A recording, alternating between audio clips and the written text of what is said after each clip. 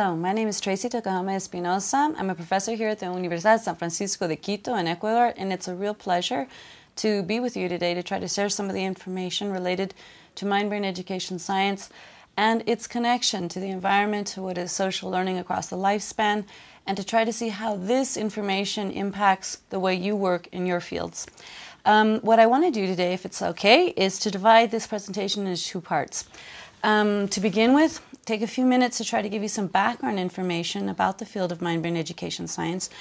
And then in the second part, actually go into some more detail about the chapters that apparently you guys have already read, and try to then from that point on do a Q&A session with you live in the following weeks. I hope this works out for you.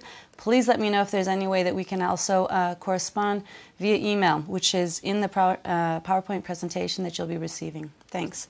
Okay, to begin, basics. What is mind-brain education science?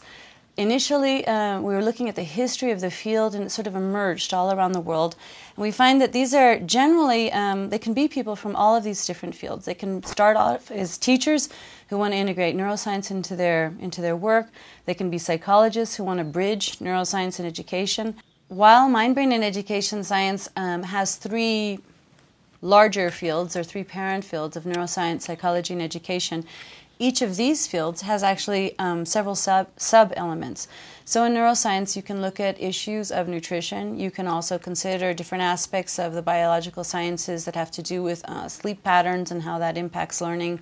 When you look at psychology, you can also look at things related to stress in the workplace. How do people actually react or actually learn throughout the lifespan, given good or bad levels of stress? And the other parent field of education. How do we actually learn? How do we actually teach so that people actually take in the information in the best way possible across the lifespan? So what we want to do now is I'm going to give you a little bit of background information of where the information comes from.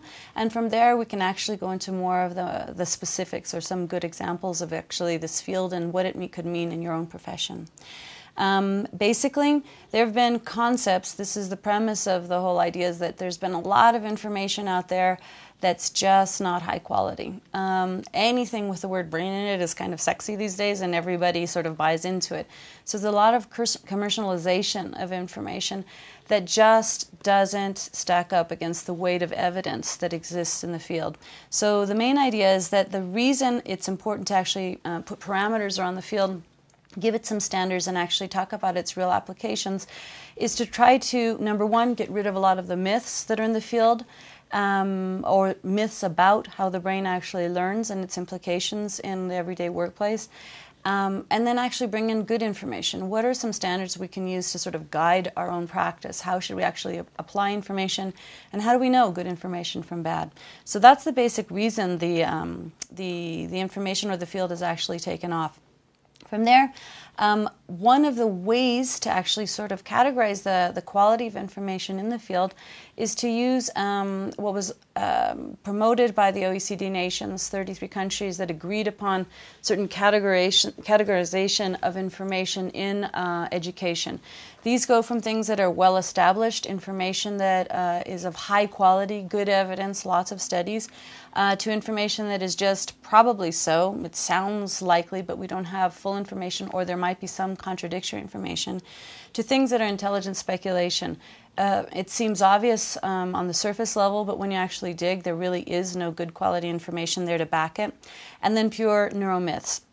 So what I want to do right now is sort of give you an example of each of those areas so that you can try to begin to categorize those concepts on your own.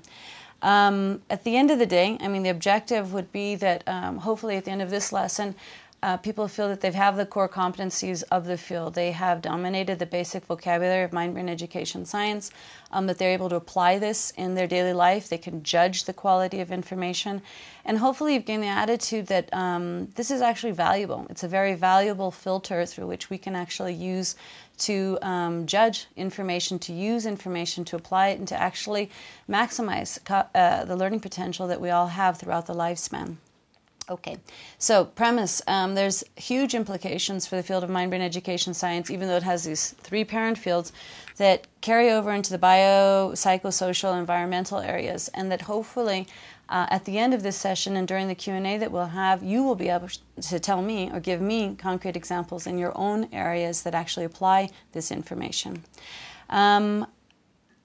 The reason, if I had to ask you why do we want to do this, we've always just existed with neuroscience, psychology, education, environmental studies, health.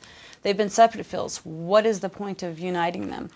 The main idea is that there are problems in society today that are just so complex that after years, in some cases hundreds of years, we haven't been able to resolve these problems. The belief that if you can join and have an interdisciplinary approach to problems, you are more likely to come up with a long-term solution. So the idea here is that yes, maybe neuroscience can give us a lot of ideas, and maybe psychology on its own gives us a lot of ideas. Health studies gives us a lot of ideas all by itself. But the real idea is that there's power in numbers. 1 + 1 is really 3. I mean, you have a good idea here, a good idea there, but once they're joined together, you actually have something much more powerful than you would have looking at these fields by themselves or approaching a problem in a simple linear fashion. So the idea is to try to help you or encourage you to be more interdisciplinary in your manner of approaching problems. Okay. To begin with, we know quite a lot about how the brain learns, but we don't know very much about how to teach or how to coach or how to train or how to guide people to take advantage of that. So given that premise, we try to find a balance here. In MBE, we're trying to look at a balance between teaching and learning, and we're also looking at a balance of input from all of the different parent fields. The information that you've seen in the book is based originally on, it started off as a Ph.D. dissertation, which was a grounded theory development. It was a meta-analysis of the literature for 30 years, including over 4,500 documents, which gave me an idea of what would be a new model of how we should actually approach the teaching and learning aspects of education. But this kind of grew when I incorporated a Delphi panel. The Delphi panel is a group of experts who were mentioned continually by peers in the field. People said, you know, I would reference this fellow, this person is actually great. And 39 names came up a lot of the time in all of these thousands of articles. So I invited those people to participate in this panel, 20 of whom accepted straight away, and then I had input from five others after the fact who actually read the final document. But this meant we had input from people from all of these different parent fields and also from 7 different countries from around the world. So the ideas that we're sharing today are not just sort of an American or Ecuadorian or whatever concept. They actually are accepted and shared perspectives from professionals from all around the world. When the Delphi panel chimed in, we actually modified the model a bit and actually came up with this different categorization of different information. One of the things that happened after, post-Delphi panel, was actually a comparison with the literature that exists in the field. And what was quite sad was that about 80% of what teachers are given as great information or in in-services actually was poor information, low quality, had no evidence behind it. But it had the word brain in it. It was quite sexy in itself. And so different concepts were very much shot down by the Delphi panel. Things like Brain Gym and Baby Mozart and some other things like that were actually really, well, there were several scientific articles that were presented to actually say why these things should not be incorporated into our daily fare. And so that was part of the surprising information. It was confirming what we'd suspected, but it actually, it's a call to be much more cautious, to be much more skeptical consumers of information that's thrown at us about what works and what doesn't work related to brain issues. Some of the surprising findings that came out of the study included things that many people from some fields, softer sciences like psychology, had always stood next to concepts that they truly believe in, but which hadn't had a lot of hard science behind them now do. For example, the great impact of affect and learning. I mean, how you feel, whether it's a stress level or whether it's a motivational level, has a huge impact on how well you can learn. So we know that creating good learning environments, whether it's in the workplace or in a school, has a huge impact on whether or not people actually end up dominating new information. Okay? We'll look at some of those specific examples in the second part. I'll be sharing with you the list of all of the people who participated on the Delphi panel, but they were an even mix of people from neuroscience, psychology, and education. All of them were very active participants, and it was quite, it's a wonderful group. It's an intellectually generous group of people who very much wanted to share and do believe in bridging these fields. We looked at a lot of issues. We looked at things related to neuroimaging, to neurotransmitters, chemicals, neurogenesis, plasticity, theories of consciousness, belief about intelligence, new learning theories, neuroethics. Is it correct, now that we can have brain scans that actually will tell you this person is dyslexic, is it ethical then to oblige people to put that information up front, or will that label actually cause a longer-term problem? And an issue that, or an area that I'm sure is of most interest to your group is related to mind-body connections.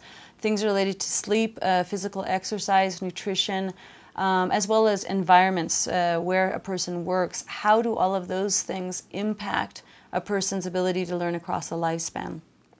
We looked at school subjects, but we also looked at things that impact your life skills, affect, empathy, emotions, motivation, attention, executive functions, decision-making, facial recognition, interpretation, memory, social cognition, spatial management, time management. All of these things were based on solid studies that we found, and actually they give us hints as to how we should actually approach teaching or learning and exchanges. The panel looked at 11 different issues, including the name of the field. This is why we don't call this brain-based learning, or we don't call it brain anything.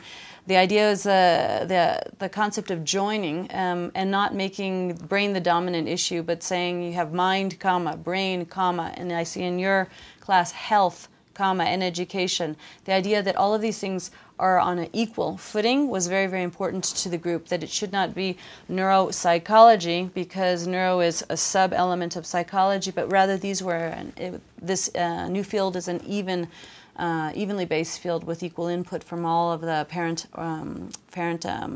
fields of study. We looked into the academic roots, which historically, where does this field come from? We defined terms. We looked at the overarching research, practice, and policy goals, which I'll be sharing with you in just a second. The general history of the field. Who were the thought leaders of the fields? What would be logical steps or filters through which we can pass information to say this is good information, this is not so good information? Organizations and the societies that are new in this field. You guys obviously know I did my master's at Harvard and loved it. Too bad they didn't have MBA at that time. But there are different institutions around the world that actually now have degrees in this area. And the main focus was on actually categorizing different concepts and how it is that they are either given, they're well established, they're probably so, they're either intelligent speculation or they're just myths. And then the idea would be, at the end of the day, what do you do with this information? How do we enhance communication between the fields to make sure that this interdisciplinary exchange can actually turn into real-life professional exchanges in society? We used the information on the beliefs and the neuromyths. That helped develop into things that were going to be the new principles or tenets. Principles are things that are generally universal structures in the brain, how the brain actually does process or use information. But tenets are things that are equally true. However, there's a huge variety in the human span of things in the spectrum. So, for example, nobody will deny that sleep is important for learning. But how much sleep is very debatable. With the average person, you get a beautiful bell curve, and most people need about 8 hours of sleep. However, some people, between 4.5 and 12 is not rare. I mean, that is actually accepted. And so if you can't prescribe that you need 8 hours of sleep to actually be able to learn well, or that your employees, let's say that they're working night shifts. Is this an intelligent way to go about doing things? Well, if you want them to learn new things, probably not. If you want them to be alert, there's some debate there. But the effects on memory, well, does it have anything to do with the context of their job? But doctors with strange shifts that work 3 days in a row, how important is it to understand their personal sleep patterns, and how does this impact their ability to work well in the healthcare profession? So from the principles and the tenets, you actually come up with a set of guidelines. How could we actually approach new teaching and learning experiences in the future? To put this into context, I want to close by just letting you know about those 4 categories again. What's well established, an example, a concrete example, has to do with plasticity. The brain is highly plastic. It changes throughout the lifespan. We know that most of these changes are happening on a microscopic level, and that has to happen before you'll see a change in behavior. So you might be trying over and over and over again to make something clear to a student or a kid. For example, if any of you have ever taught someone to read, you'll watch that you can spend weeks and go over the same thing over and over and try different ways to get information to this kid's heads. You can go through phonemes, you can go through sentence patterns, you can read aloud to them, you can try all kinds of different things and feel that you're not making any progress. But then one day, all of a sudden, the kid reads. Now that didn't happen just then. That happened over several intentions of trying to create these connections in the brain. So we know that the plasticity of the brain is actually just another word for saying learning. Your brain learns, that's a demonstration of plasticity. On the other extreme, we know that plasticity has to do with damage. There are people who have experienced damage to their brain, who have fully recuperated, and actually used or recruited other parts of their brain to do things that were typically associated with one area, which is why we don't ever talk about localizationalism anymore. It's not left brain, right brain. There's hugely intricate systems in the brain, and if we can learn to appreciate that the brain is not that simple, we can actually come up with a lot of more creative ways to approach learning. So the idea of plasticity is something that's well established. Nobody doubts that anymore, proven in human beings, not only in animals. And so we say that well-established issues include plasticity. Something that's probably so has to do with the concept of sensitive periods. We will no longer say there is a critical period for just about anything, and definitely not for academic subjects. Critical periods, the only 2 that were highly debated by the Delphi panel included learning your first language and or mobility, walking in early ages. And there are very few examples of this. Nobody's going to offer up their kid and let's do an experiment and let me isolate him for 8 years and see if he actually can learn language after that period. We don't have a lot of cases. There's cases of feral children, but they're around 200. We don't have enough information to actually make that generalization. But one of the things that the Delphi panel wanted to be very clear about is that there's no critical period for any academic subject for learning a second or third language. There's no critical period for learning certain math concepts. The emphasis is rather on the stages, the process, the developmental and constructivist way that we actually build upon prior knowledge. So the order of steps of learning a skill is far more important than the age. So we know that we believe highly it's probably so, but we don't have conclusive evidence because you can't discard a few things because there's just not a way to isolate or experiment for that. The third category are things that are in intelligent speculation. For example, gender differences. In all the studies that exist, there are only 4, 5 if you include total size, physical differences in brains between men and women. And there's not one study that shows that translates into changes in behavior.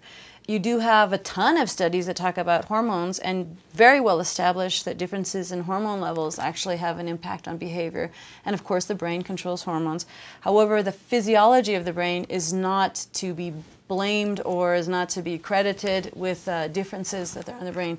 There's a couple of wonderful research books out that I can recommend that actually really sum up the information there. The reason it's intelligent speculation is because you look at the outside of a person, you look at men, you look at women, you say, well, they look different from the outside, therefore things must be different on the inside in their brains.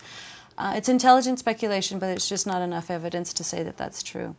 Then there's categories of things that are myths, just pure myths. Right brain, left brain learners. How many brains do you have? You have one brain. You can have hemispheres, but there's not even just activities isolated to a single hemisphere. There's nothing you do in your life, in your daily fare, that involves just one hemisphere. It's a highly intricate system. It's very easy to sell the concept of right and left brain because it sort of compartmentalizes ideas and lets teach to the right brain and all this other stuff. But that's just baloney. Neuromyth. Okay, so those are the 4 categories. Once they were categorized by the Delphi panel, I took that information and I went back and I used information from the Best Evidence Encyclopedia and the What Works Clearinghouse to actually do total number of case studies or number of people who actually participated in studies in these areas to confirm what the Delphi panel had said, or how the Delphi panel categorized these different concepts. And those are the things that we're actually going to look at in the second part of our talk. To close, I just want to leave you with a few things that are challenges. We have lots of problems in society, and things are very, very complex. And the days are over where we specialize, that you are a chemist, or you are a health professional, or you are just you are someone who works as a preschool teacher, or you're somebody who is a biologist, whatever it is. Your days are numbered if you think that's all you do. There are no problems in society that can be answered through a single lens. So the idea of using mind-brain education in health, the idea of looking at this interdisciplinary approach is actually much, much more powerful than exist in past days where we thought that we had to be very, very linear in our approach. Now we know that if we don't look at this through a variety of lenses, we're missing a lot of information. So we have to nurture ourselves from the other professions. And the second point is that there's a lot of things out there that are being said and sold that are just not true. And this impacts our profession in a very important way, that we have to learn to filter that information. In standards, what was agreed upon by the Delphi panel is that standards that exist in the existing parent fields of neuroscience, psychology, education, in your case health, these should be anything that goes through MBE, MBHB, ahorita. The idea is that anything that is accepted in the field of mind-brain education health, should stand up to the standards of each of those separate fields, as well as the general standards of the new field, which means that we're not just saying standards in one field and standards in the other, and the intersection as an Venn diagram, the intersection are the standards. No, we're saying the standards in one, the standards plus another, and the standards plus another are equal to the standards that have to be met for a concept, for something to be applied in the new field. So this is much harder. It means it's a much more stringent way to judge information. We also know that in research goals, the concept, the idea to do research, and I understand you guys are all going to be doing research projects, when you see that there's a very clear guidelines, things that establish a working understanding of the dynamic relationships between how we learn, how we educate, how the brain constructs new learning, and how the brain organizes and processes information, there's some very clear guidelines about what would qualify as a research project in these areas. Additionally, there's practice goals. We want to be able to align learning and teaching and how human beings are biologically organized to learn. There's several practice guidelines. What do we actually do on a daily basis that actually applies these concepts? The future is you guys. I mean, what can you do? We have to extend a hand to people outside of our own field of formation, and we actually have to look into joint research projects, which I hope you will do in this class.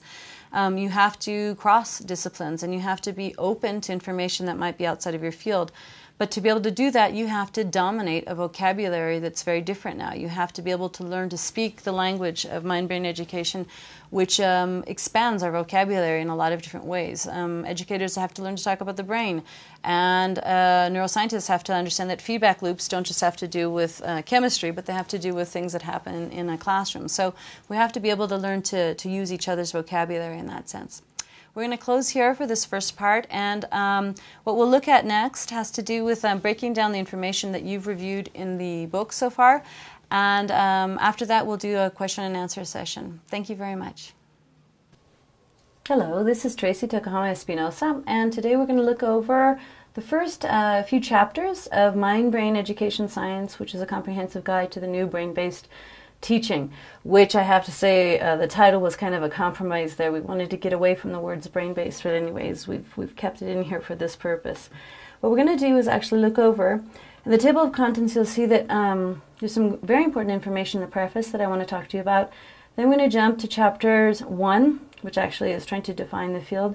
Chapter 2, which actually goes over what is the evidence-based information in the field and how we actually categorize information that applies or doesn't apply in the field. And then we're going to look at some of the historical information in Chapter 3. Exactly where does this information come from? It's not a new field, but it just has a very different label now. In Chapter 4, we're going to look through the science and the myths, actually trying to get away from the neuromyths that have plagued information in the popular press.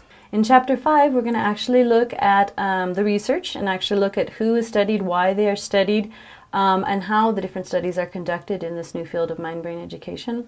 Chapter 6, we're going to look at human survival skills and different life skills. So there's some things that the brain actually does to preserve itself, which are survival things, and there's other things that the brain does related to life skills, like being able to memorize things or to pay attention to different information. In Chapter 7, we look at the laboratory in the classroom, really trying to understand certain specific key areas in teaching and learning, such as language and math, and actually how we can apply the new information to those specific content areas. Chapter 8 is evidence-based solutions in the classroom, so how we can actually go about filtering information. And Chapter 9, we look at the conclusions. Basically, what is it that we now know and where should we go from here in order to actually continue to develop the field. Starting in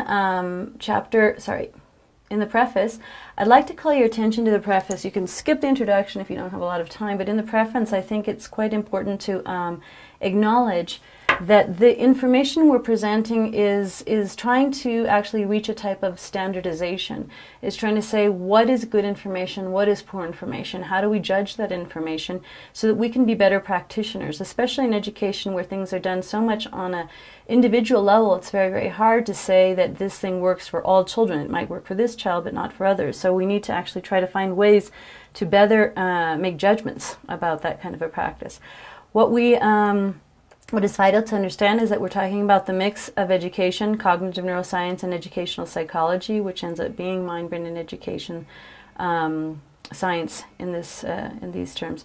Now we also look at what is the subfields. When we're talking about education, we're talking about a lot of things like educational practice, methodology, content of subject matter, age group, knowledge, how to teach older kids, younger kids, classroom management skills, differentiation, planning, assessment, terms of educational research, philosophy and technology. All of these different points are considered in this education element. In neuroscience, we're looking at the nervous system, brain, neurons, synapses, neurotransmitters, neural networks, sensory systems, motor control, learning, memory condition, arousal mechanisms.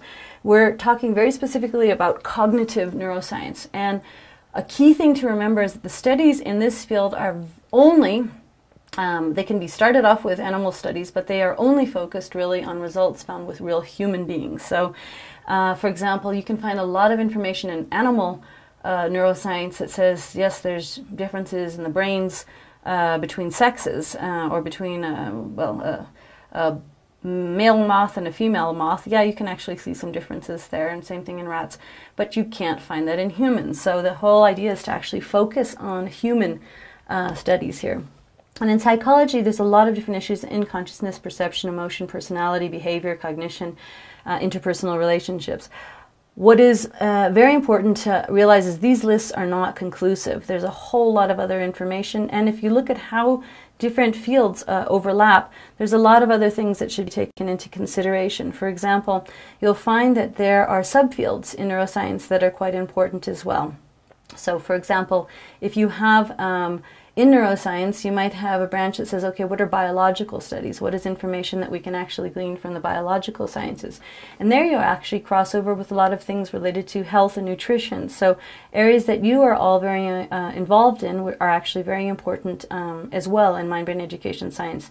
They're just not broken down in such a fine way here in the initial pages here or in that particular diagram, but they are included.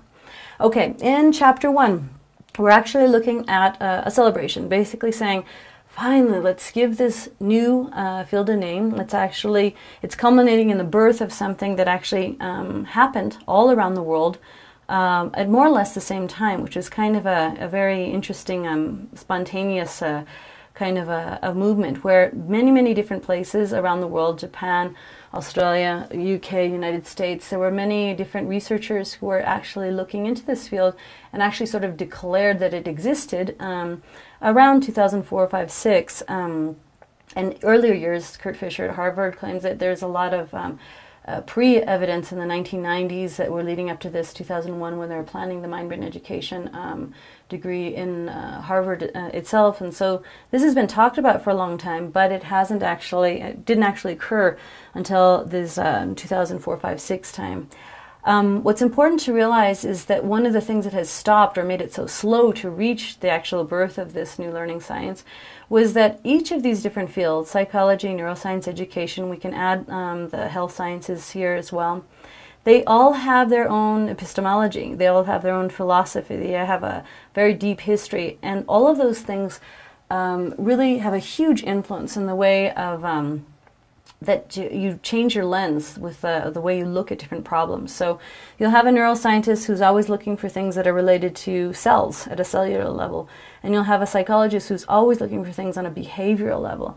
And then you'll also find that, in education, we're looking at groupthink sometimes and how our schools run. So since they have all these different lenses, they're approaching problems differently. And this is something to be celebrated. It's not something that is to be lamented. It's actually a positive thing when we can actually join these visions. But the very interesting perspective here is that we're mixing some very young sciences. Psychology is only about 125 years old, right?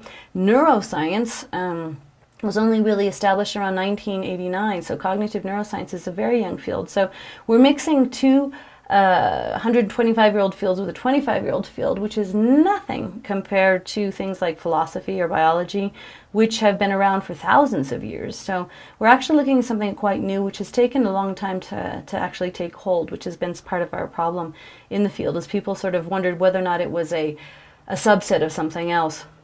And the other thing has to do with the commas, the mind, comma, brain, comma, education, and you've added health to this whole fix. The idea is when you have fields that are joined in that way, you don't have one that's superior to another. There is such a field as neuropsychology, which means the neuro is a subfield of psychology. And there's educational neuroscience, but that means education is a sub-element of neuroscience. The idea with the MBE balance is that all of these things are actually treated equally, and there's input on an equal level from all of these different areas. To take this even further, when you actually include health into this discussion, it's very important because the dynamics it really lend themselves to that. When we see, and later on we're going to look at the mind-brain connection, there's a huge connection there between how what is done to the body actually changes very much the mind's potential. Okay, that's so much for Chapter 1. In Chapter 2, what we're actually trying to establish is that what we're looking at are not suggested popular cure-it-alls, one-size-fit-all type of things for different for the field of education or for any other field.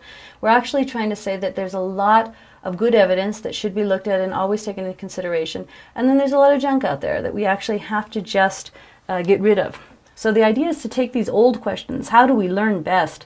What is individual human potential? How do we ensure that children live up to their promise as learners?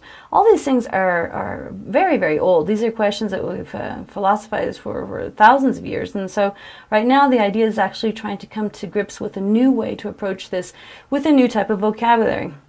As I mentioned earlier in Chapter 1, you have a difference here between, for example, between neuroscience, psychology, you have things that are in the life and natural sciences. You have biology and genetics. You have nutrition issues, psychopharmacology. You have a lot of things that are actually also highly related to the information here. But you also have things that are on the outside related to society, societal values, anthropological or cultural anthropological issues that should be taken into consideration. Within psychology, you also have the range looking at time, basically. So if you have issues related to genetic issues, but you also have developmental psychology across a lifespan, what can and should be learned by human individuals. There has been a very big discussion about, well, how come this isn't just brain-based learning? Or why isn't this just called educational neuroscience? Or educational neuropsychology? Or just plain old neuroscience? And the debate actually came to a head with the Delphi panel that I ran in 2008, which made it very clear that there was a need to actually establish this as a separate field, because without it, other fields dominated in their lens, the lens with which they began to look at a problem. How does a child read? Well, if it was a neuroscientific lens, there's a lot of analysis going on about information we now know about dyslexic brains, and so the focus was overly dominated by that. Whereas psychologists were saying, well, that you're shortchanging actually a child's own general aptitude, his feeling, his motivation for learning to read. We can't let that go. And educators were saying, wait a second, just tell me what actually works in the classroom. Give me some better tools. So the choice was made to actually decide that this is its own field. It's not something that's a subfield of other fields. Okay. The other point that's very important in Chapter 2 is to distinguish that there is we know a lot. I mean, well, we don't know a whole lot, but relatively speaking, we know far more about learning, how the brain learns, versus how to teach. There's been a whole lot of studies going on, and basically all of psychology has actually looked at that. Its whole history over the past 125 years is how do we learn best? How do we learn behaviors? And what's very important, and Sarah Jane Blakemore and Urdu Frith in the UK have really pointed this out really clearly. Every animal can learn, but very, very few teach or teach each other. And none but the human being tries to learn better ways to teach or to take advantage of the potential of the human brain to teach better. So there's a discussion also as to whether or not this is a discipline or professional field. That actually still continues. That whole debate still continues today. And then the idea is, where is it actually applied? How is MBE science actually applied? So one of the concrete examples, and we'll look at this later on in Chapter 8, relates to actually information. How do you join information from the different fields? So if you know that there are, for example, different neural pathways for representation of 3 when it's written out as an Arabic number, or when it's written out in letters, or when it's a Roman numeral, or whether or not it's just actually represented in a physical manifestation like balls, that those are different, those are stored in different places in the brain. Now that's a curiosity, but it also should tell us something about how to teach the concept, or the concept of 3.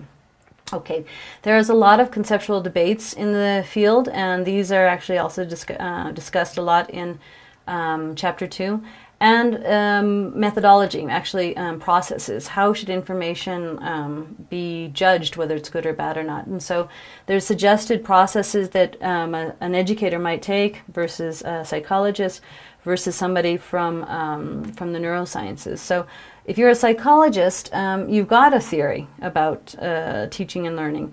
Then the idea is, okay, now is there also evidence that this is something that could be put in practice in a classroom? And is there evidence in neuroscience for this? And if you can find that all 3 fields support the information, then you can actually have a very high rate of confidence in the information that you're sharing. If you find that it's only supported in 1 or 2 of the 3 fields, then we realize that that information is probably suspect still, and that we have to be very careful about that. The rest of Chapter 2 actually shows how neuroscience can inform pedagogy, how pedagogy can inform psychology, how psychology can inform neuroscience. So basically we've got these 6 pairs here of how each of the different fields can, in practicality, enrich the other through good content information. So that's what Chapter 2 actually sets out to do, is to actually justify why this new field is needed and why it's actually, and how it can be applied. And the end of Chapter 2, we actually look at something, just sort of the old question. We're not telling people a lot of new information. There is a lot of stuff out there that we've known forever, but now we can say with great confidence that there exists information in neuroscience and in psychology and in education, which gives us pause to think, well, if we can find learning interventions that apply all of those things, then we would actually be better off. So, for example, there's 5 well-established concepts. One is that human brains are as unique as human faces. That is, they have similar parts, but there are no 2 alike. We also know that all brains are not equal because context and ability influence learning. So people are not all born to address all of the same kind of problems with equal success. This is actually very sad to people who were formed in psychology in the 70s, who were told that, give me anybody and I can shape them. With the right modeling and with the right kind of stimulus, I can actually turn anybody into anything. Well, we just know that's not true anymore. And the third point is that the brain is changed daily by experience, although most of these changes are at a microscopical level, and you don't see that manifested in behavior until far later. The fourth point is that the brain is highly plastic. This means that it can adapt. It is adjustable. Your brain can change. And this is important for people in therapy, for example, in psychology, who can go through many, many years trying to unravel certain patterns in their brain, but then they actually come up to understand, well, yes, we can make new links, and this can take years. So it's kind of an appreciation of why this actually happens. In the fifth point, we realize that there is no new learning that does not pass through the filter of old learning. So basically, your brain, the first thing it does is does a double check with anything it already knows. So this gives us great direction, great ideas about how we should actually teach. And we know now that it's why some of these teaching interventions are more successful than others, because they are more authentic, they relate to a child's past experience. The whole concept of constructivist learning is based on this idea that we all learn from our past. Okay, that's chapter 2. In chapter 3, we look at some of the older problems, some of the things that have plagued education for a very long time, and then try to see if there's any new way to take a look at these things. So basically, if we go back to the history of education, this is actually one of my favorite chapters because it's very, very interesting to see how mind-brain education science is actually quite natural when you look at where it came from and how it sort of developed and how different ideas built upon each other. We know that from the Egyptians to the Greeks, things remain pretty much the same.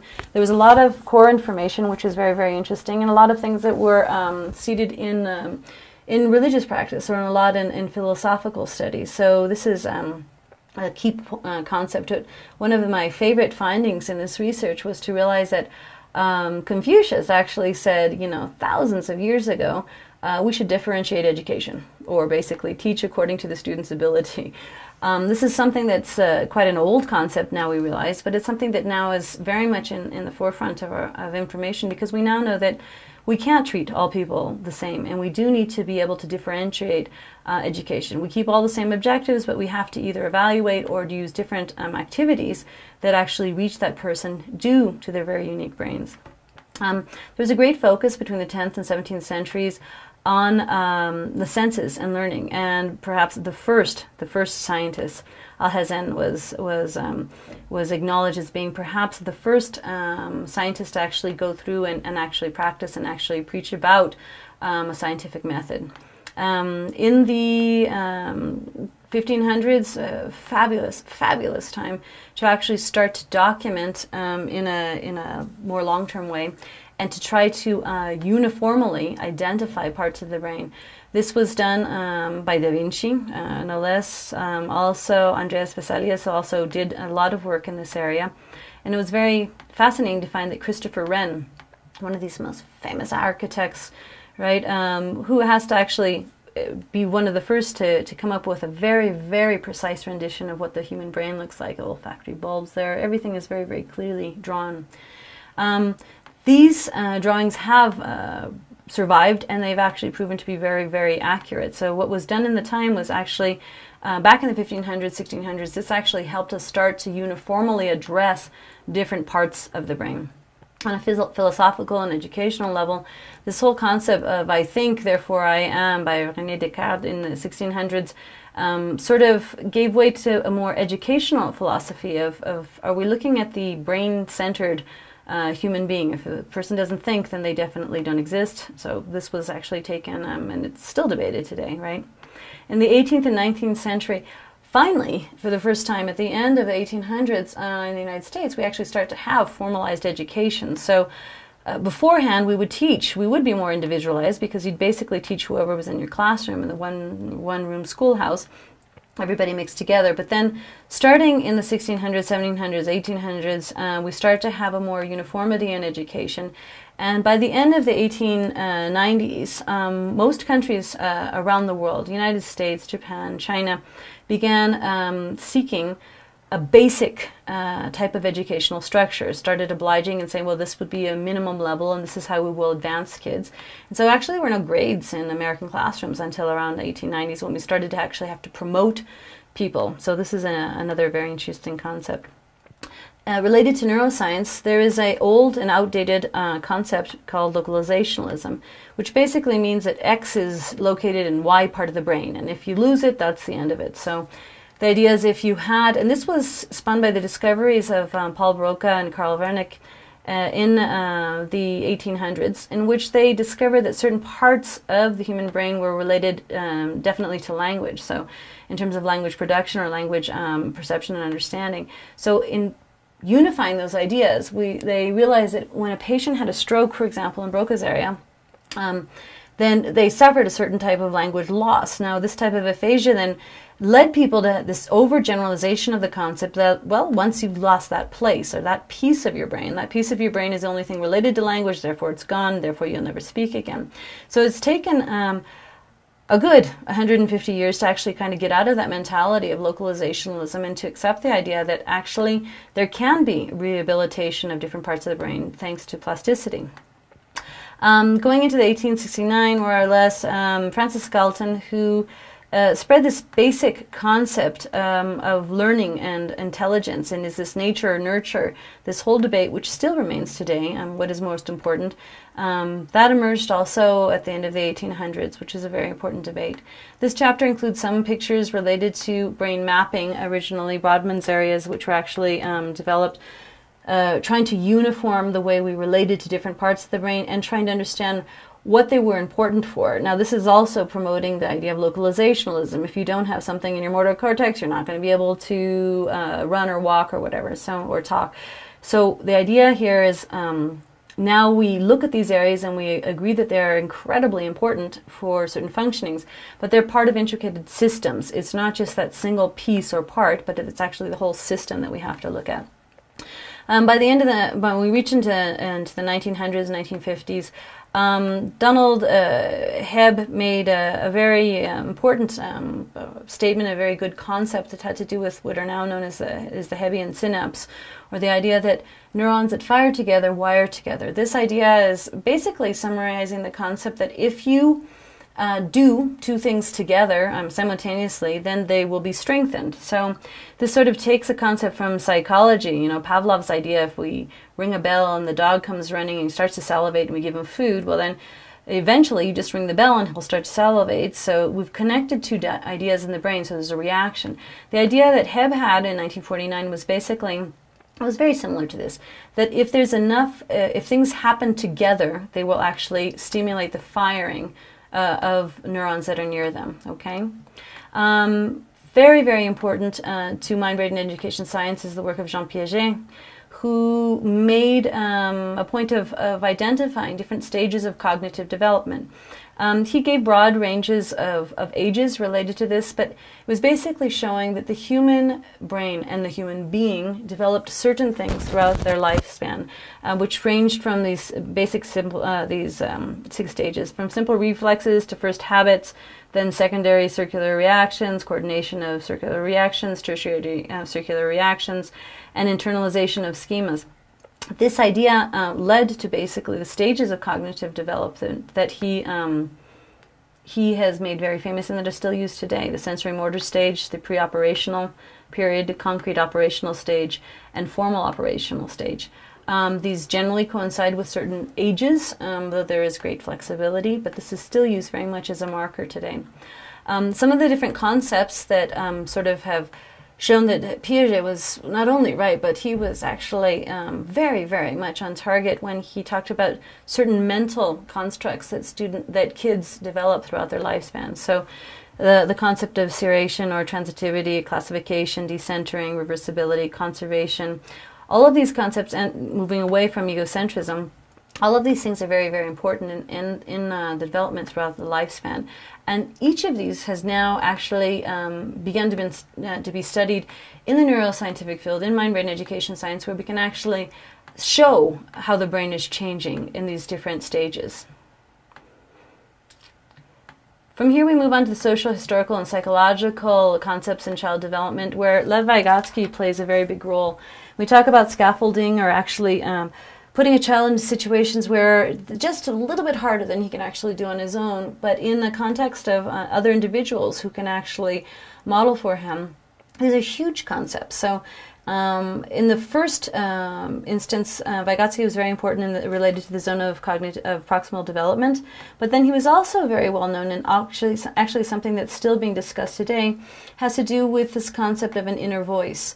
The question of whether or not you can think without words, for example, or is your world defined by the words you have to think about it in? And so this whole idea about whether or not a child, for example, in studies on bilingualism, which I love, you can actually see parts of the brain that are being used to think about words. Even though you might not see a production, or actual use, semantic use of the words orally, you can actually see the brain using different parts of the brain to come up with this. So are we actually thinking in words, even though we don't have the words coming out of our mouth? It's a very, very, very interesting concept.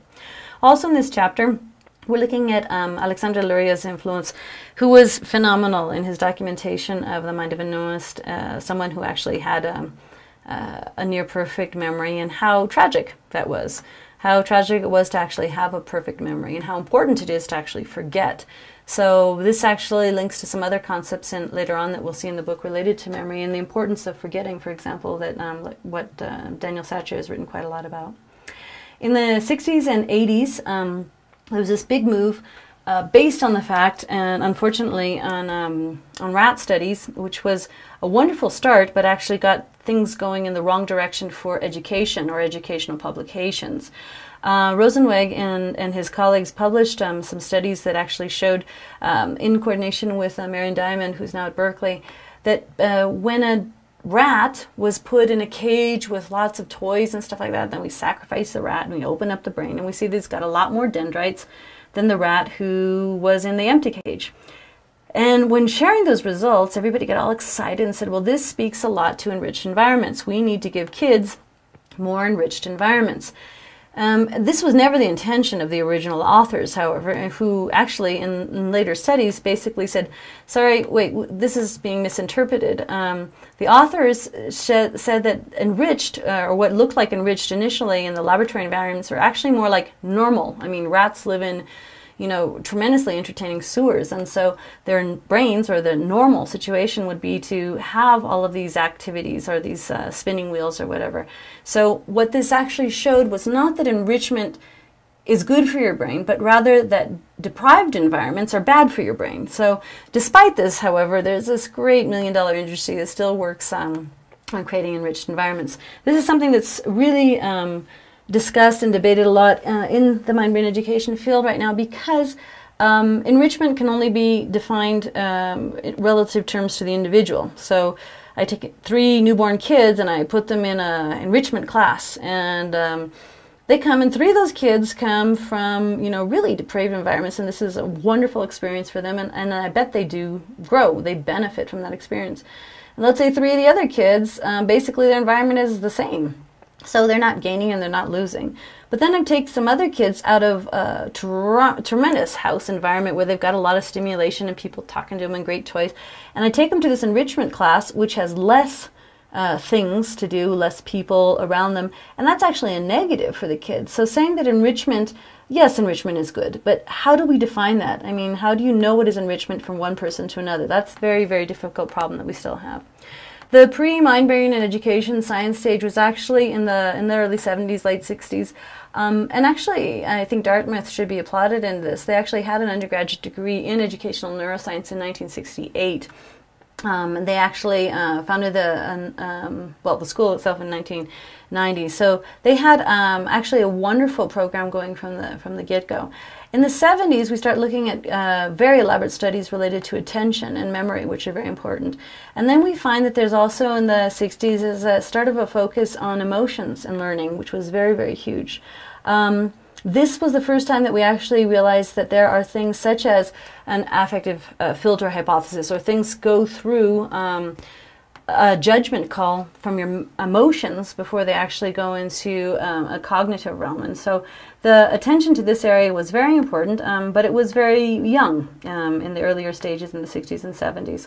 But this quickly grew, and it's still growing today. One of the greatest people in this field I think Antonio Damasio has got a prize student, Mary Helen Imordeño Yang, who's doing amazing work in this area today and doing a lot of wonderful research related to affect and learning.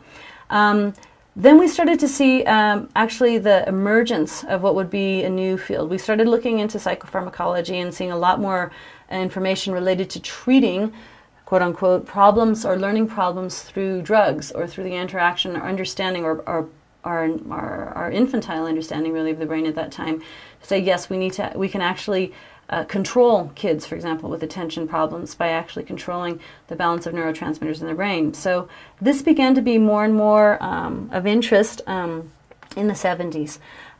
Some very pioneering institutions began to emerge in the 70s. The Japan Society for Neuroscience, also in Australia. There were some very big movements going on there.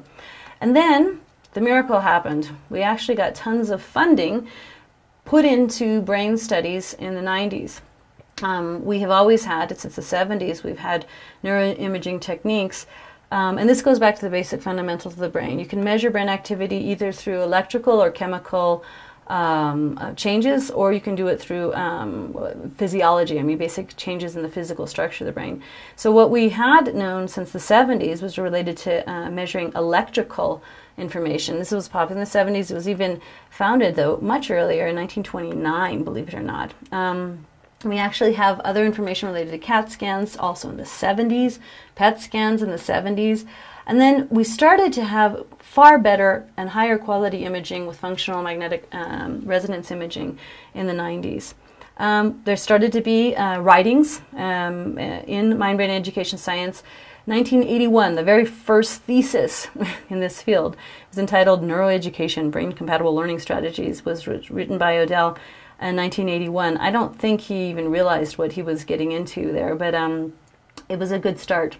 And one of probably the most guiding books at the time was written by Leslie Hart, Human Brain, Human Learning in 1983, which is when he made the suggestion that it would be silly, it's very silly of educators to pretend to design educational experiences. This would be like somebody who doesn't know the brain shouldn't design educational experiences, because this would be like asking somebody who doesn't know what a hand looks like to design a glove. And this made a huge impact on educators of the type. At the time, Howard Gardner, who did some of his first work in Boston's Veterans Hospitals in the 70s, actually, one of his first books related to the shattered brains that he found in the Boston Veterans Hospital actually helped establish this idea that there were different islands of abilities that could be combined or retained even after there was damage to the brain. So this broadened the idea about what intelligence was in the human brain and where it could be found. There were also other theories in the 80s about connectivity, cognitivism, constructivist models that began to become popular in the 80s. And there were several new organizations that started to be born around this time. There was a declaration of the birth of neuroscience between 84 and 1989 when the first books were published with this name. Then there began to be a huge interest on the part of educators. Educators began to look at the brain a lot more seriously in the 80s and the early 90s. Again, pushed by the decade of the brain, it sort of it was a false hope for a lot of educators. They thought, well, now that we can finally see the brain, we can finally figure out how this whole thing works, and we will be able to teach better. This is still yet to happen. We're still working on this. There were two huge categories of studies that came out of the decade of the brain. One was the module or domain-specific theories. So these were related to theories about how we read or do math or pay attention. Then there were other global theories relating to theories of intelligence. These were big things that came out of the discoveries that were happening in the 1990s. From there, there began to be hints at international cooperation. By the mid-1994, 1995, there was a lot of looking across the Atlantic to Europe and back again to see if we could actually join efforts with different institutes. For example, the Max Planck Institute for Human Cognitive and Brain Sciences in Germany was very, very instrumental in pushing some of these great ideas. And so they were joined together by the James McDonald Foundation, which was very interesting. I'm sorry. Start all over, Carlos. In the 1990s, there was a great emphasis now on international cooperation, because now we're having better communication abilities. We were also having far more cooperation. So, for example, the James McDonald Foundation, headed by John Bruner now, actually tried to link what happened in St. Louis to things that are happening in Oxford, which was a huge thing. Things occurring in the Max Planck Institute in Germany were also shared in the States. And then we're also looking not just across the Atlantic, but also towards the Pacific, and trying to find better information from researchers who were doing a lot of work in Japan. So by the time the 1990s it was coming to a close, there began to be some skepticism. At the early 1990s, with the decade of the brain, everything was good to go. Anything that had brain in it was believed. But then we realized this is not the whole piece of information that we need. And Brewer himself actually noted, this is a bridge too far. This is way too far to connect these ideas of education and neuroscience. Laboratories are far different from classrooms, and so we began to have a lot more skepticism, which was very healthy for the field because it tried to keep it honest. And then there was a big effort made to try to actually come up with some real tools. What can we tell teachers about the brain so that they can actually be better equipped in the classroom? Types of best practice elements came out. These were very nice, but they were again still a little bit lofty. It wasn't until actually Branford Brown and Cocking's book, How People Learn, by the National Research Council, that we are actually able to get actually some high quality information out there to teachers. So it's actually very relatively recent in the past decade that we've actually began to count on higher quality information. During this time in the early 2000s, we actually started to see a lot of development of different interventions. For example, Fast Forward, Aravo. These types of reading interventions were new, and they were based on this new cooperation that you could find in the field at the time. From here, we actually move on to see what dangerous things started to come out of mind-brain education science, but not from the science itself, but basically because of lack of communication. A lot was going on that was high-quality information in academia. However, this wasn't reaching teachers. And so popular press started to fill in the void and started to have these teaching with the brain in mind types of books, which sold like crazy at the time. Same thing, learning the brain conferences. All these things started to pick up pace because people were desperate for the information. They were looking for it. They were willing to pay for good information about this, about the brain and learning. And this was something that it was sort of a wake-up call, that we have to start to judge the quality of information with a more stringent set of rules, because it was sort of getting out of control. There was a lot of junk going out there. There was a lot of teach to the right brain kind of thing, and boys need fire to start a class or whatever, and they need to pass around a candle because of their basic instincts. There was a lot of junk going around. So this actually made a call for the formalization of several new academic programs in the field. Harvard spent several years planning to finally launch their master's program in the mind-brain education field in 2001. There was other things going on, however, in Cambridge, as well as in Germany, as well as in Denmark. And these programs have actually continued to grow around the world. So many master's programs now in education have the slant of actually including neuroscience and psychology in them. In the 2000s, there was continued misinterpretations of information. These were basically blamed on great overgeneralizations about information in the brain. There were a lot of books called Right Brain Children in a Left Brain World, or Right Brain Styles for Conquering Clutter and Reaching Your Goals, or Boosting Your Brain Power in a Couple Weeks, or Making Yourself Smarter. These are just very, very good popular titles that marketing people were very, very adept at adapting to a population that's desperate for more information. At the end, which was fascinating, in 1995, Japan was taking the lead in neuroimaging technology. And in 2001, Hideaki Koizumi, through the Hitachi Medical Corporation, launched a new type of imaging. As we mentioned before, you could either measure your brain either through electrical or chemical changes or physiology. Well, they said, how about we look at this from a different angle? What if we measure this with blood flow?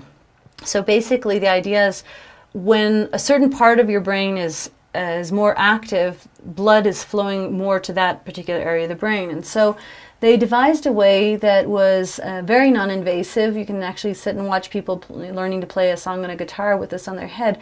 This is the closest we can get to actually being in a real classroom. So this type of technology, which is bound to take off in the next decade, is what's going to allow us to actually do comparisons of what happens in your class versus my class, and who's learning what, and exactly what parts of the brain are being stimulated by this. So this is actually a very exciting time given technology. The official birth of the new discipline was sort of happened all around the world, more or less around the same time, as we mentioned before, around 2000, starting around 2004.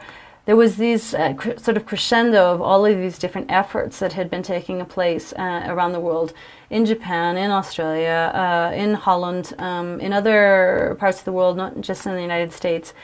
And there was a formal announcement of this structure, or this new idea of an international mind-brain education society in 2004. They actually had the first meeting in 2007, and actually this whole thing took off around the world around that same time. There was a Mexican Society for Neuroscience and Education, which actually took off in parallel in India and England. All around the world, this was actually picking up as a phenomenon. So the new challenge now, given where we're at today, is still communication. It's still very hard for neuroscientists to talk to educators. In fact, I was at a conference recently where, in the most condescending voice possible, a neuroscientist told the audience, which was made up mainly of teachers, well, look, we've done all the hard work. All you have to do is go and apply it. And it's like this sigh went through the audience of, how dare they? They have no idea what really goes in a classroom, what really happens with real people in real jobs and in real places. And, their theoretical information, of things that they're doing on experiments on rats have nothing to do with my own students, for example. So there's still this problem of communication. However, the International Mind-Brain Education Society is growing, and there's a lot more people who care about this good communication between groups and have spent a lot of time to actually try and facilitate exchanges between researchers in these areas. So you have people who are crossing the border. These are teachers going into neuroscience, or these are neuroscientists delving more into psychology, or these are psychologists who are going back into the classroom. And by pulling it all together, now you've got a new society of people who are actually agreeing that the best way to look at problems is through this multiple lens. It's not just through a purist point of view from their own profession. So, anyways, the idea is to actually see how we can get neuroscientists, psychologists, and teachers to actually work together on real problems. A final point in this chapter is to realize that there is a huge debate going on in neuroethics. Now that we're starting to know more about the brain, now that teachers know more about the brain, now that the brain information is now more prevalent in society, shouldn't we be worried? Shouldn't we be scared that, yes, I can look at a brain and know that it's got dyslexia. Is that legal? Should I ask for brain scans of my students before I let them into my school? Because I know that's a lot more work, a lot more investment, a lot more resources that are going to go into that kid. Or is that unethical? Or if I know that a Joe average college student who takes Ritalin, who doesn't have ADHD, is actually going to perform better on an SAT than one who didn't take the drug. And just because he has the money to pay for it, should he be able to pay for it? So anyways, these questions still have yet to be answered, and they are very, very important for all of us to look at.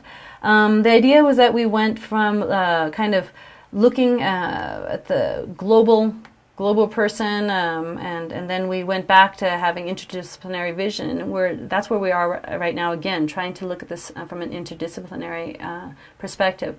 Additionally, we went from thinking that everything was behavior then to everything is definitely biology. And the key point here is there is no such thing as this biological determinism. I mean, you are not only your genes, although there's a lot of argument now saying that a lot is determined by your genes. In fact, the way you are reacting to different information is based on what you were given and your genetic makeup. So there's a lot to be discussed still about whether or not, I mean, that debate hasn't been closed. What's more important, nature or nurture? And teachers will inevitably tell you it's gotta be your upbringing. It can't just be your genes, because we believe that we can change people. So there's a lot invested in believing that the brain is malleable and can be changed by experience. So we have to actually try to put all these pieces together to see how this impacts our own profession. There's a great number of societies and tons of conferences that go on related to this field around the world these days. Highly recommend that you attend some of these. There's one in Ecuador in 2013. We're hosting the International Mind-Brain Education Society Conference here in Galapagos and in Quito, and hope you guys can make it to that. Okay, that would be the end of Chapter 3, and we're going to now look at what we have in Chapter 4, which has to do with getting rid of the myths that plague the field of mind-brain education science. Chapter 4 is related to sorting the science from the myths and establishing goals and standards in the field. And so there's always been this debate, should this be a new field or is it a subfield of something else? And so basically, one of the things that called attention to the fact that it has to be its own unique field is that in some fields, for example education, we put a lot of stock into qualitative analysis, perspectives, understanding visions of individual people, whereas in neuroscience they put a whole lot of stock into things that are quantitative, that are measurable.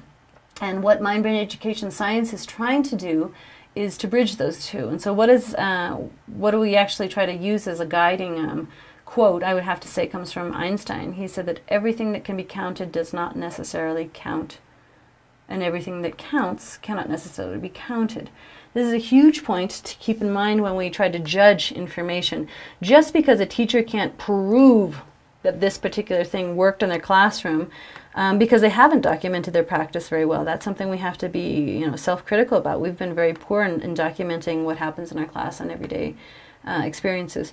But we have to realize that we need to begin to document a bit better, but also the neuroscientists have to actually buy into the idea that, you know what, our observations are valid, and there's a lot of good information that can come from that.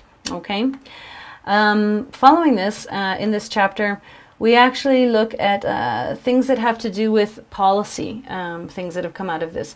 If we know, for example, that it's a bad idea, given mind and body balance, for teenagers to start school so early, because we really realize that the serotonin balancing doesn't kick in there until a little bit later. What are we doing? Well, we are establishing schools with a structure that's helpful to the parents to get to work on time, but we're not really doing it to maximize learning. And so some of the other issues that are coming out of mind-brain education science have to do with looking at issues of sleep and eating patterns, exercise patterns, and things that happen in our schools. Okay. To determine what was a myth in mind-brain education science, there were 4 categories of information that came from the OECD countries, which I mentioned in the first video. First, things that are well established. Second, what is probably so. Third, things that are intelligent speculation. And fourth, things that are actually neuromyths. Each of these categories was then compared with what would be acceptable evidence from the literature that things actually occurred or not. And actually judging whether or not they had limited effects or actually negative effects on learning. So these were concepts that we took that were categorized as neuromyths. Most of them had no qualifying studies, or they had very, very poor studies, or there were no discernible effects, or there were no qualifying studies, or they potentially had negative effects. And so basically, the neuromyths are the things we want to stay away from. Okay, these are the things that are so bad that they poison our schools. Okay, as we mentioned before, the things that are well established, these are the types of categorizations that exist. Well established are things like plasticity. Probably so are things like sensitive periods versus critical periods. Intelligent speculation has to do with things like gender differences. And popular misconceptions are those things that are just neuromyths, things that are attractive, easy to sell, but they don't have any science behind them. So, having decided, given those categories, the Delphi panel came up with their decisions about what was good information or bad information, and from that, there was a very important discussion generated, which had to do with the goals in the field. So in this new discipline of mind-brain education science, what are the research goals? And so basically, some of the research goals that were established were to establish working understanding of the dynamic relationship between how we learn, how we educate, how the brain constructs the meaning, and how the brain organizes processes. And so how do you do that? Well, you can study brain mechanisms and the relationship to learning, or you can study relationships between human development and the biology of the brain. I think these pages, 86 onward, are very important for those of you who are doing research projects and trying to actually decide or judge the quality of the topic that you've chosen. If you can meet these parameters, then I think that you're in good shape for actually choosing a good topic. The field also, or the Delphi panel, also looked at what were the practical goals of the field. And this is meant to do what? To align learning and teaching about how human beings learn and how they're organized, biologically organized for learning, so that we can make sure that we are actually taking advantage and maximizing the potential of every human being. So there's some suggested hows there as well. And finally, policy goals. Basically, we're looking to continually encourage the pursuit of neuroscientifically substantiated beliefs founded in educationally inspired research questions. So this means that it should go from the classroom back to the lab. It shouldn't start in the lab and then go back to the classroom, because there's been a lot of poor information that's happened in that direction, okay? And then how do you do that? Well, you actually have to talk to each other. In order to make that thing work, you actually have to have better communication. This led to some basic standards, or a suggestion of what kind of standards should exist. And the idea was that it is not this little intersection of the standards that exist in neuroscience and psychology and education, but rather the sum of the standards in each field, which makes each of the pieces of information very, very stringently judged. Anything that you see in mind-brain education science that is actually legitimate actually has gone through the ringers. So you know that this is actually very good information if it comes out that way. Okay, this chapter is basically focused, starting on page 91, related to myths. Myths like the humans only use 10% of their brains, or myths that the human brain has unlimited capacity. Those are two, opposing myths, but people still believe both of them. Some people still think that there are brain differences by race. There are not. Everything important about the brain is determined by the age of 3. After that, it's just all downhill. There is something very important to recognize, and that relates to nutrition. If a child is malnourished for those first years of life, you have very little raw material to work with. However, an excellent book on this topic, The Myth of the First 3 Years of Life, is crucial to read for those of you who still think that if a kid has had a bad start, he will always go down the wrong path. That's just not true. Other myths include things like the brain works in isolation. There's different pieces. There's left hemisphere or right hemisphere things that happen. Or that some people are more right-brained and other people are more left-brained. Those are just pure myths. Additionally, left and right hemispheres are separable systems for learning. There's almost nothing that you do on a daily basis that only involves one hemisphere. Brains are they objectively record reality. Sorry, it's not a tape recorder, and there's a lot of filtering that goes through past experiences, emotions, so no, it's not objective. Memorization is unnecessary for complex mental processing. It's absolutely the opposite. We need memorization for complex mental processes. The brain remembers everything that's ever happened to it? No, even though you have these great movies with the hypnosis, they can bring you back to places. Unless you paid attention, there is no memory that was formed there. So no, it's not that you can always remember or recall everything. Optimal periods of learning are connected to neurogenesis. That's just backwards. Teaching can be timed with synaptogenesis. If you can tell me when synaptogenesis happens, I'd be really happy to know. This is... Neurogenesis is the generation of new neurons in the brain, right? Synaptogenesis is when there's new connections. As we mentioned before, synaptogenesis occurs when there's new synapses formed after what can be repeated experiences. So the moment that you have this new connection, this is an example I gave in the first video, when a kid learns to read. All of a sudden, in that moment, he just learns to read. Is it just that second where he really learned? No, it's because you've been building up that connection over time. So anticipating when synaptogenesis is going to occur is very silly, because it's actually the opposite. Learning is defined by synaptogenesis. So you can't teach and time it to synaptogenesis. That's just silly, and that's a great book title, and it's sold a lot, but it just isn't real. Brain cells cannot be replaced. Sorry, they can be, but don't tell anybody. It's not a free license to go and do drugs or whatever. It's Neurogenesis doesn't happen with frequency. It's kind of like menstruation. It's more or less once a month. It's only been identified in 2 parts, the human brain. Half of the brain cells die immediately anyways. Half of that half, 25%, actually try to connect on existing synapses, so it's not new at all. So only about 25% of new cells in the brain actually go on to even have a potential to be new synapses. So don't mess with your brain. Try to take care of it. The brain is not immutable. Learning foreign languages disrupts knowledge of students' native language. That's ridiculous. I have 3 children. They know 4 languages each and 3 perfectly fluent, and they're pretty balanced kids. Children are born blank slates, and all we have to do is just pour information into that. That's something that we kicked out in the 17th century. Brain and mind are separate. This is a very philosophical question, but I ask my students in neuropsychology to reflect on the idea. Can you have a brain and no mind, or can you have a mind and no brain? And they always point to the fact that, yes, you can have people who go, they're in a coma. So the brain is actually saying, heartbeat, heartbeat, breathe, breathe, breathe. But they are not present. There's no consciousness, so there's no mind attached there.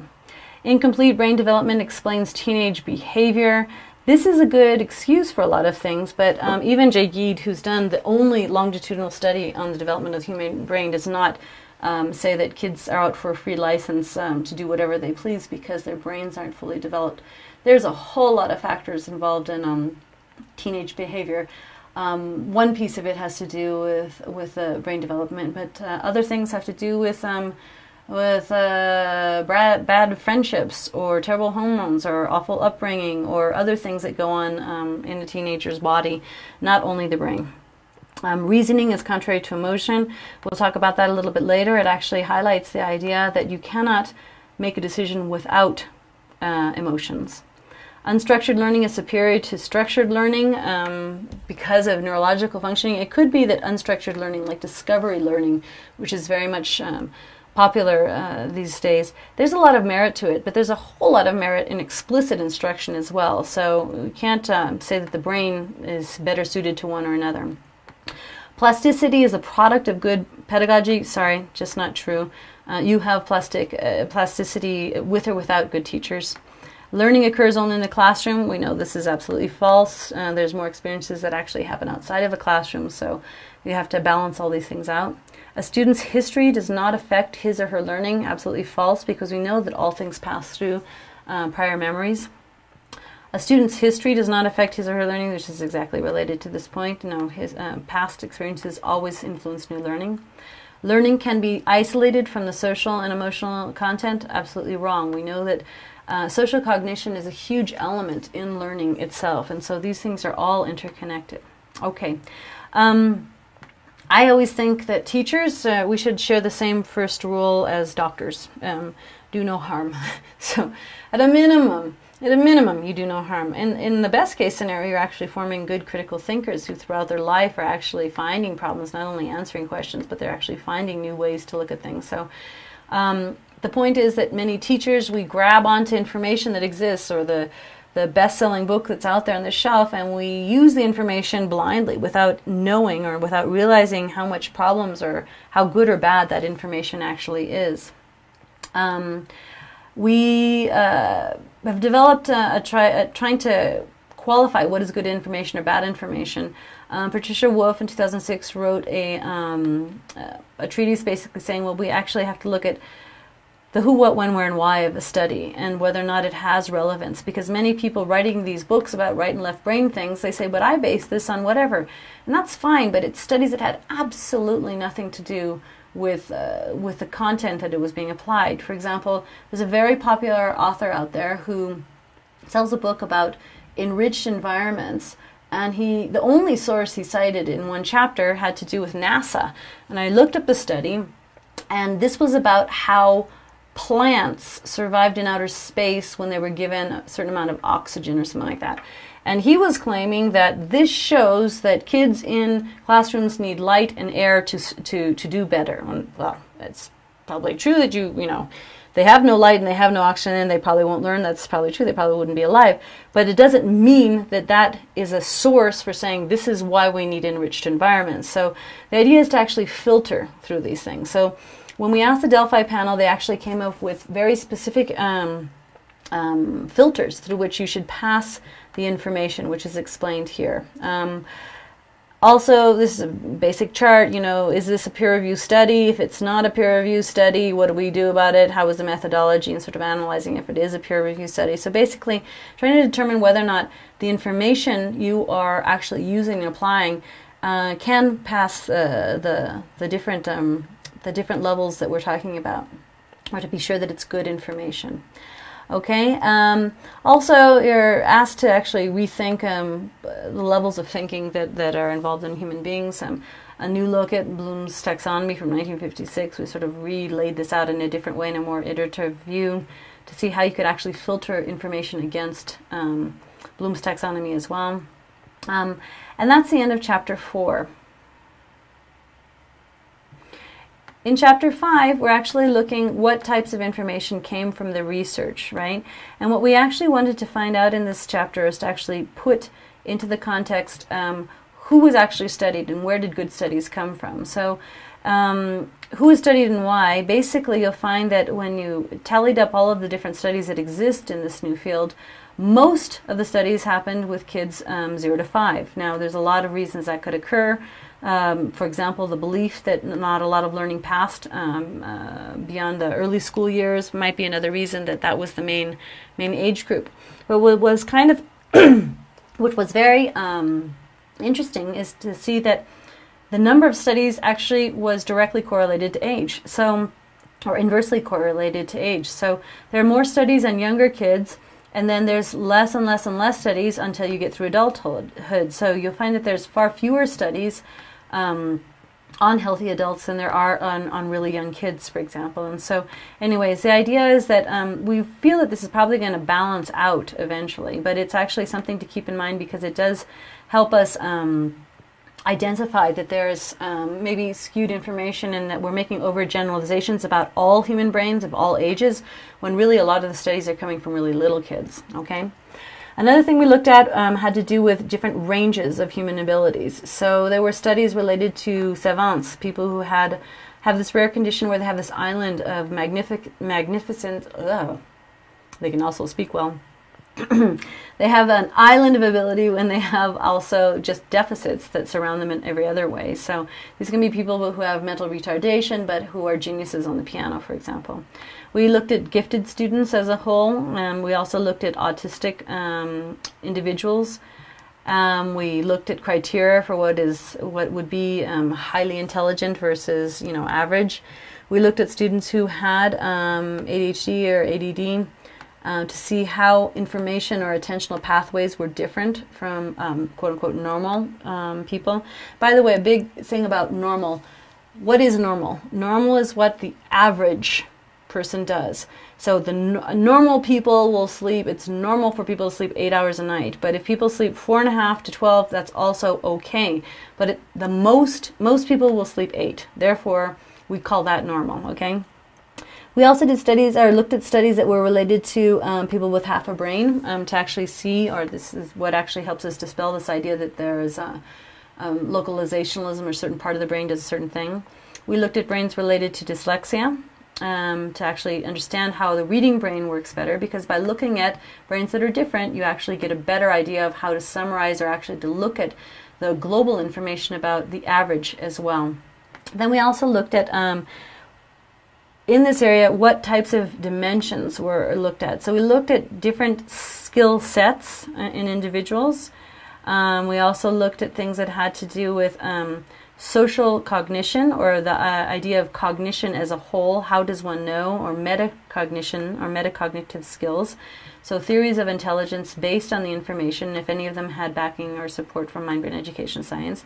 We also looked at the link between biological aspects of learning, including neurogenesis, plasticity, as we mentioned earlier, neurosynapsis, which we talked about earlier as well. And then, very important for your group, I'm sure, is this idea of the mind-body connection. Whether or not this link between things that relate to sleep, nutrition, exercise have an influence on the body.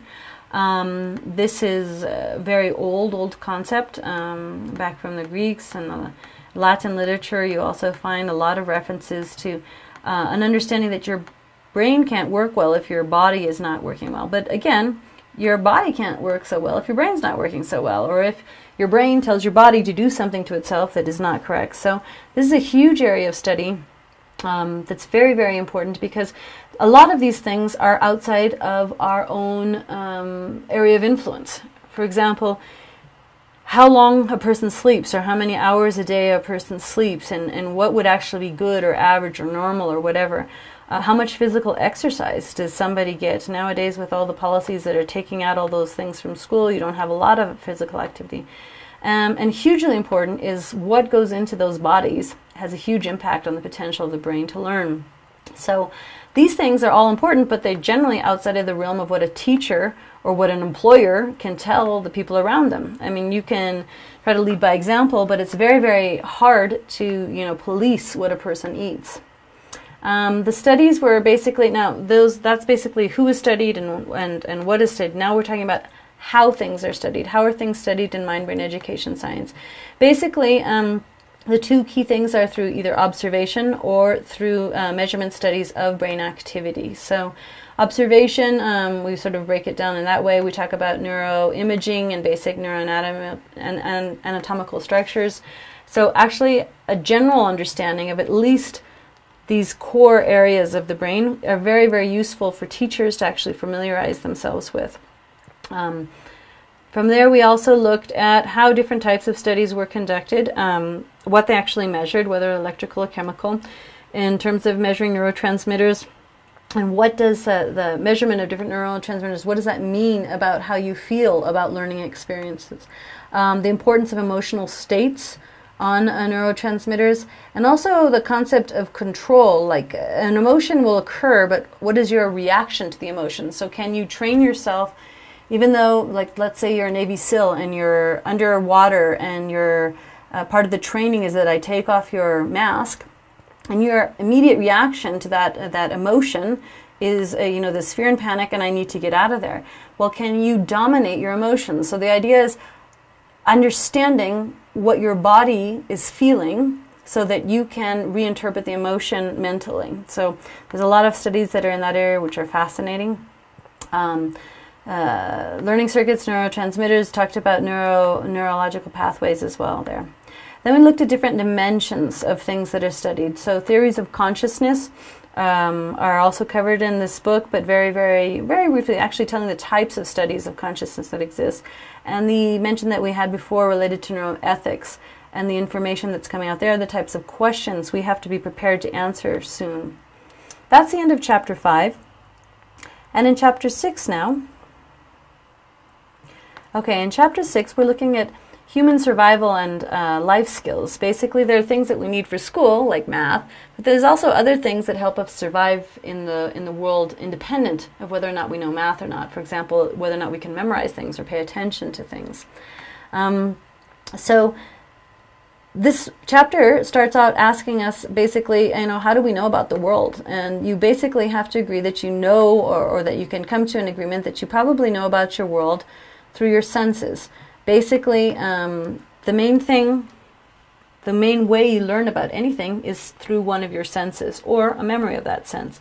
So if we know that's true, then we have to understand basically how that works. We also have to know that aside from passing information through sensory input, we also pass things through a filter of culture.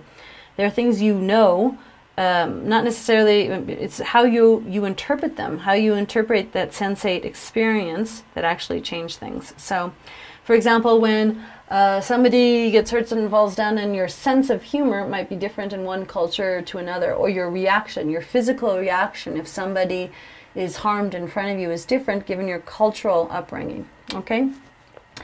This chapter looks at the importance of affect, empathy, emotions, and motivation, and how those are all inextricably linked together. So that if you don't have an understanding of emotions or your emotional processes or good emotional intelligence, if you're not able to manage your emotions, it's very hard for you to understand how you're choosing to make different decisions. And your decisions are directly linked to motivational levels. So the more you spend time on something, you spend time on things that you are highly motivated to spend time on. So if you don't make the connection between emotions, emotional states, the decisions you make about what you're spending time on, then you actually have a hard time identifying what is it that actually motivates you, and actually spending that time is what actually helps you learn things better. So the link between emotions, decision-making processes, and learning processes is a very, very important area of mind-brain education science. This chapter looks into different issues related to motivation, external motivation, internal, extrinsic, intrinsic motivation, motivational factors that relate to the other. So believing that your teacher knows what he's doing has a huge impact on whether or not you actually invest in the learning experience itself, which is fascinating.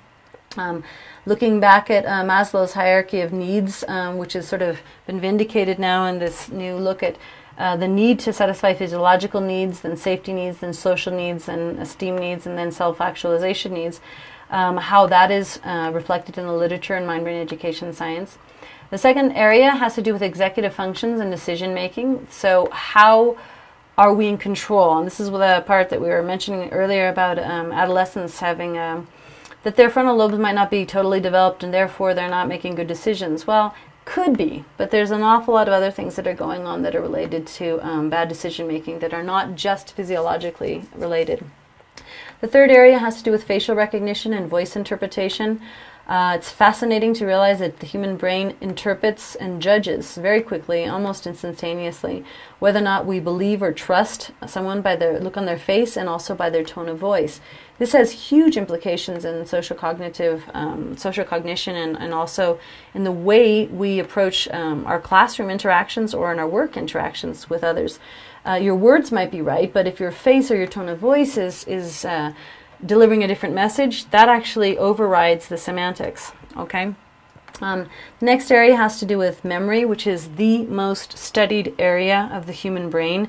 Given all of the different studies that are possible, reading, attention, whatever, memory outranks them all by far, and this has been a huge area of study. And the second area that has the most studies is attention, which is not surprising because both memory and attention are vital to learning. So without memory and without attention, you have no learning. The next section has to do with the specific field of social cognition, how we understand the other. This has a lot to do with this concept of theory of mind and the idea that you can best learn about yourself in the context of others. So you need to know others in order to know yourself. The next section has to do with spatial and sequential management, how things are ordered. This can be the word order in a sentence or in a formula, or also the order of steps that you take in processes. The next area has to do with time management and temporal sequential organization skills. These were terms that were brought to light by Mel Levine in 2002. Aside from time management, these are things that help you get through life. You know, people who have a poor estimate of time are really going to be at a loss for survival skills. In the chapter 6, we'll be looking at, let's see. In chapter 6, we look at, in chapter 7, we're now looking at the laboratory and the classroom, or the most studied academic fields.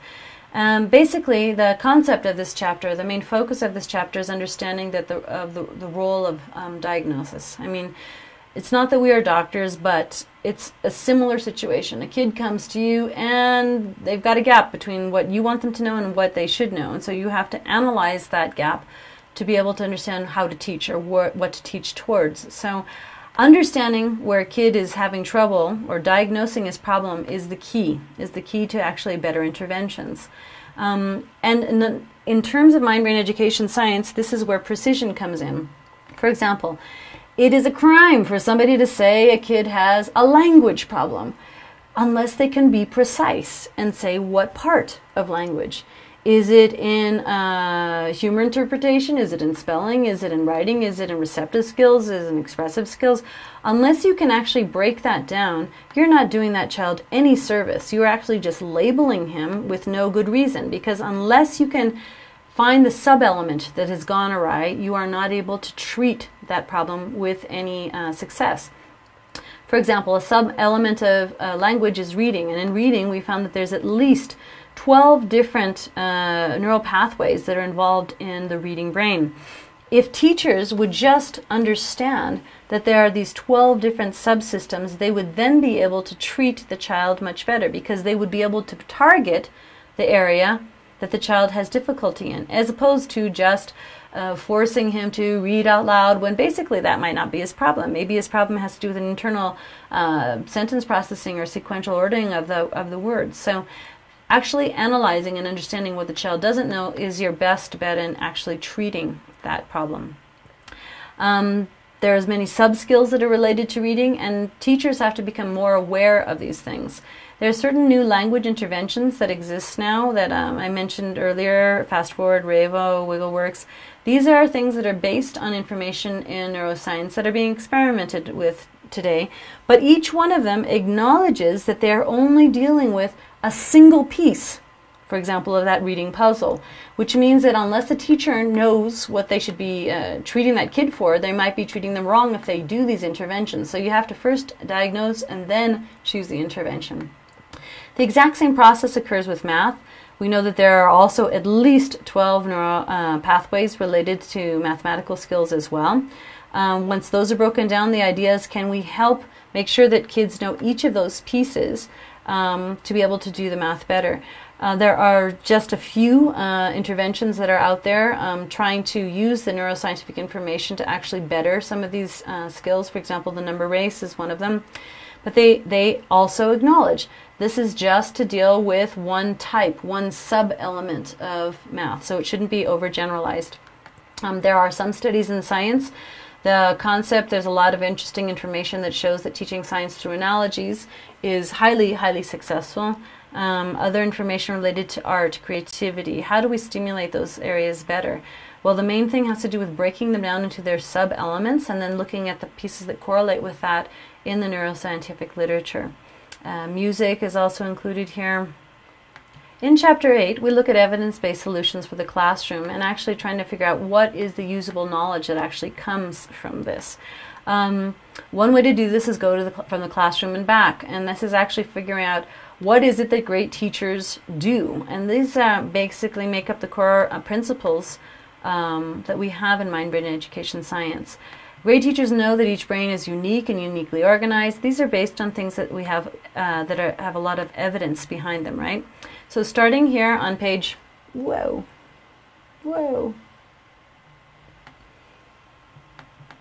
So basically, if we look at the principles starting on page 206, you'll get information which is very, very interesting, because principles are basically the pieces of information we have about the brain that serve pretty much the same way for all teachers, not specific to age groups and not specific to culture. These are basically pieces of information that any teacher could apply to their classroom. After seeing the principles, starting around page 220, you actually look at a different set of information which has to do with things that are tenets. These are things that are important to all learning experiences, but they're actually relative to the learner. So there's a lot more human variance in this. For example, if we say that good learning environments are key to learning, that's great, but what do you consider a good learning environment? What do you consider a secure place to learn or intellectual freedom? There's a lot of leeway there. The same thing related to sense, meaning, and transfer. These are related to individual experiences in a constructivist way. So it's very hard. We know that while these tenets are true, we have to know the students before we can actually say how we can apply this. The same thing is that there's different memory pathways given what the past experiences of individuals are, so we can't generalize those too much. Same thing about natural attention spans of individuals. How long is an attention span depends on the individual as well.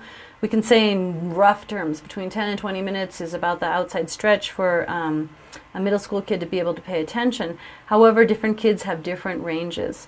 The social nature of learning, given a choice, most people would not choose to be on a deserted island and live their lives by themselves. Most people choose to learn in a group situation. So how do teachers take advantage of that?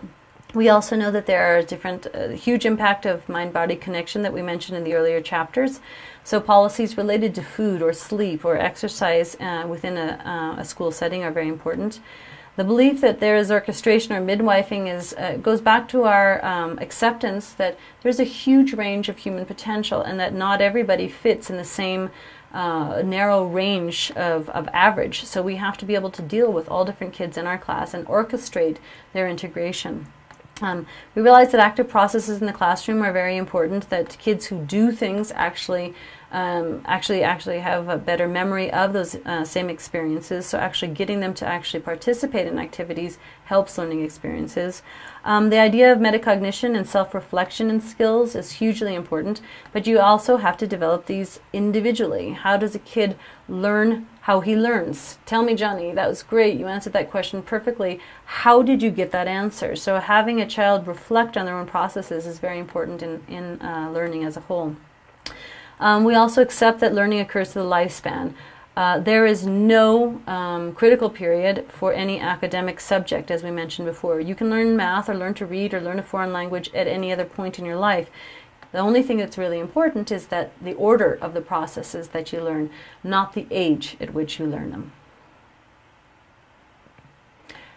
Okay, in the conclusions, in Chapter 9, we look at the conclusions, and what we're basically trying to set the stage here is to actually encourage this concept of a research practitioner, a teacher practitioner, somebody who's actually involved but actually is documenting their practice. And this can be not only in the teaching profession, but any of the professions that we're mentioning that could be involved in the health profession, for example. People being able to document their research and being able to judge the quality of the information that's out there so that they can actually choose what is integrated into their own work or within their own colleagues or the students that they deal with. A second point that's hugely important to emphasize is that we're leaving an undeveloped list of vocabulary. Just looking at the way the Delphi panel had to define learning on page 233, this huge, long, massive definition is related to the idea that it's very hard to satisfy everybody's understanding of that concept. So the idea, what does the word learning mean? It's a very, very large, long, and cumbersome definition because we don't have a refined vocabulary left yet. Shashank Varma, McCandless, and Mark Schwartz tried to work together to actually identify why there were problems in vocabulary between neuroscientists, psychologists, and educators and health professionals. And, you know, at some point you have to agree to disagree, but the other idea is that you should actually try to see if there is a way that we could come closer to being able to share enough of each other's vocabulary that we can actually work closer together.